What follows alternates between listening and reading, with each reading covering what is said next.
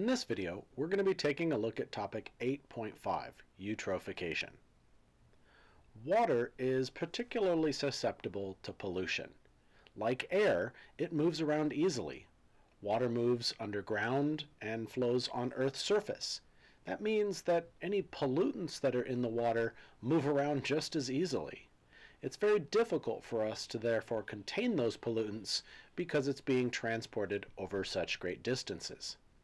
That means, ultimately, that the pollutants have the ability to affect a much greater geographical area because of their mobility. In this video, we're going to be taking a look at how certain kinds of pollutants, namely nutrients, can have dire consequences. First, a few definitions. We measure the nutrient content of bodies of water and classify them based on that nutrient content. The first category is oligotrophic. An oligotrophic body of water, like a pond or a lake, is one that has relatively low nutrient content. Because of that low nutrient content, that also means that its primary productivity, or photosynthetic output, is also low. Now, each of these subsequent levels, like mesotrophic and eutrophic, essentially increases the amount of nutrients as we go up those levels. That also means that primary productivity, photosynthesis again, is increasing and water quality is therefore decreasing. What we're going to be focusing on in this video is, of course, eutrophication. The amount of nutrients in a body of water can be increased under natural processes. Air and water are constantly moving around nutrients. When rivers flood, they can bring in new nutrients from upstream to downstream, and that would, of course, increase primary productivity. What this is going to focus on, however, are the most damaging effects of eutrophication, the ones caused by humans.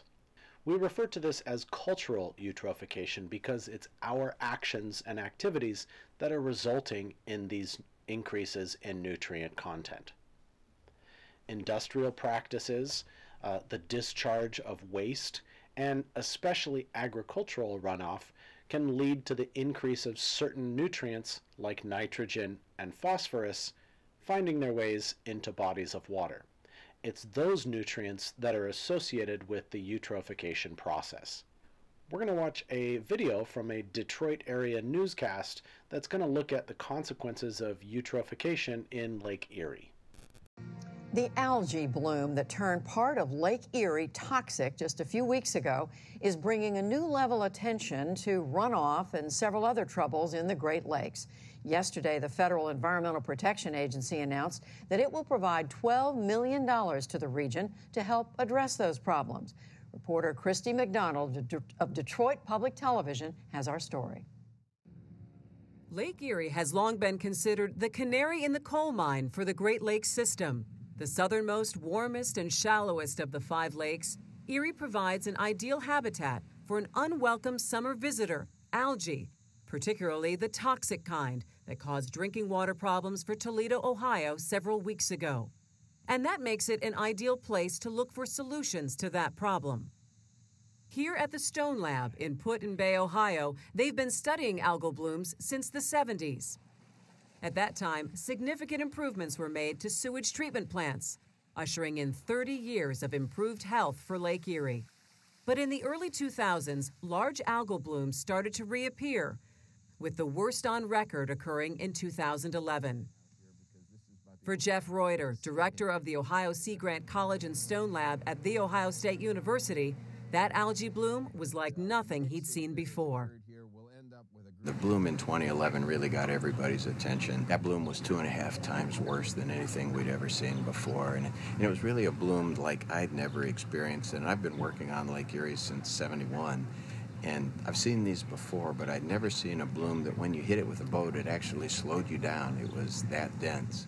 He believes that bloom, and others like it, are caused by excess potassium, nitrogen, and other byproducts of fertilizer runoff from the farms and towns that surround Lake Erie. And the algae are very much like the grass on our lawns. You know, you put fertilizer on it, it's going to have nitrogen, potassium, phosphorus.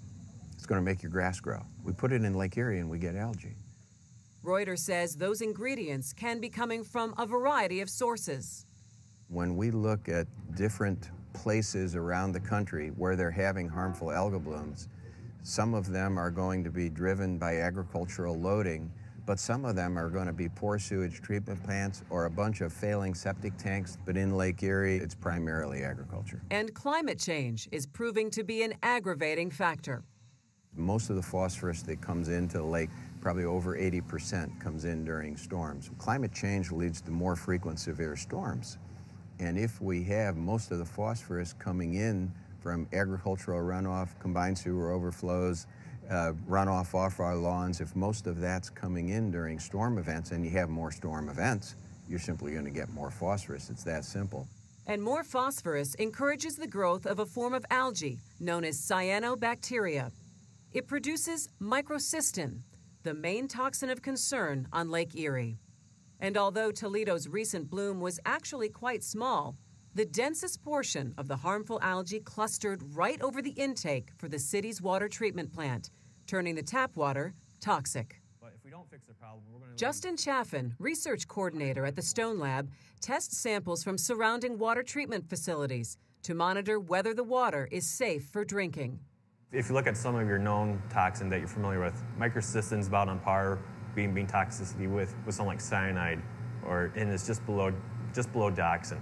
So it's a really potent toxin. The United States has no national standard for these toxins, but Ohio has adopted the standards of the World Health Organization, which recommends 1 part per billion for drinking water. On August 2nd, 2014, the toxin levels in Toledo's water came in at 3 parts per billion. Yet the most alarming aspect of that toxic bloom is that it arrived in early August. It was much earlier than we had anticipated seeing a really bad bloom. Scary for all of us because we know that this bloom is going to stay around here until well into October, maybe the end of October, and it probably won't reach its peak until September. So, the big concerns are the worst is likely still yet to come. Chaffin has also been studying the toxic algae on a molecular level. His findings provide some clues into how we may be able to stop these blooms from spreading. During that summer of 2011, we did a molecular study where we tracked the cyanobacteria, the microcystis bloom, throughout the lake and throughout time.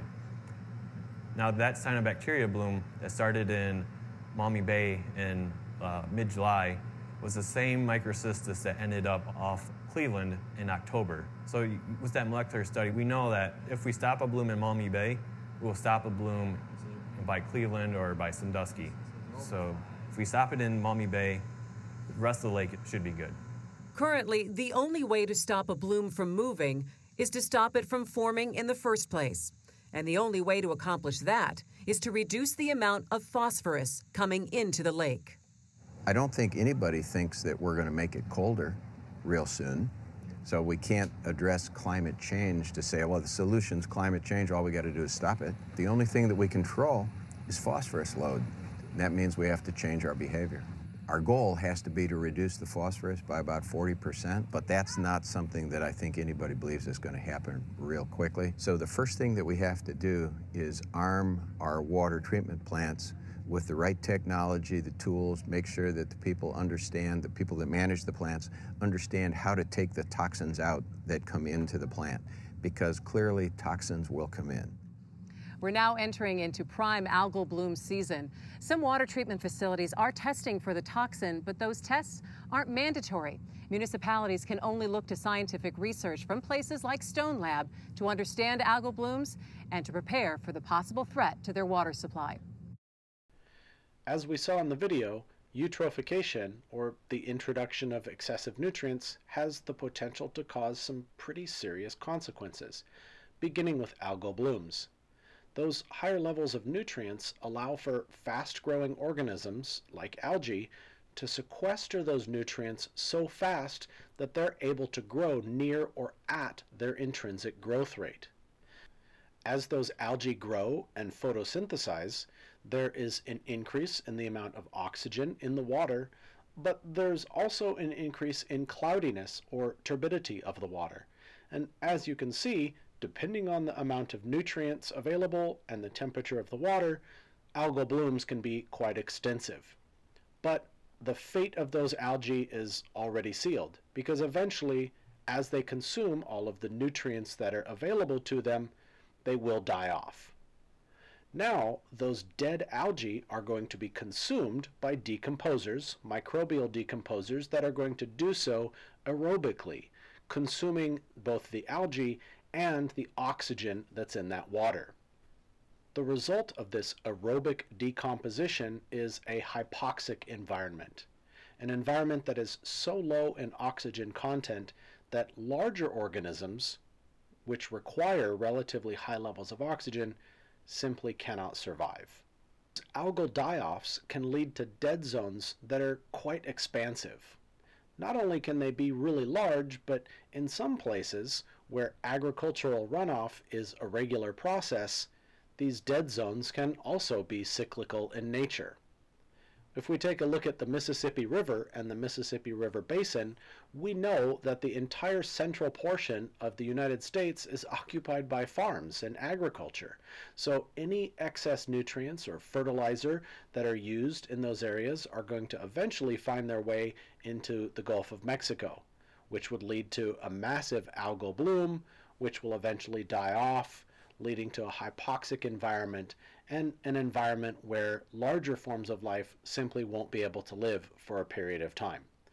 Just for perspective in this map here, you can see Houston on the left side, Louisiana's on the right. This map is just over 200 kilometers wide. That does it for this relatively short video. I hope you enjoyed watching. Until next time, take care.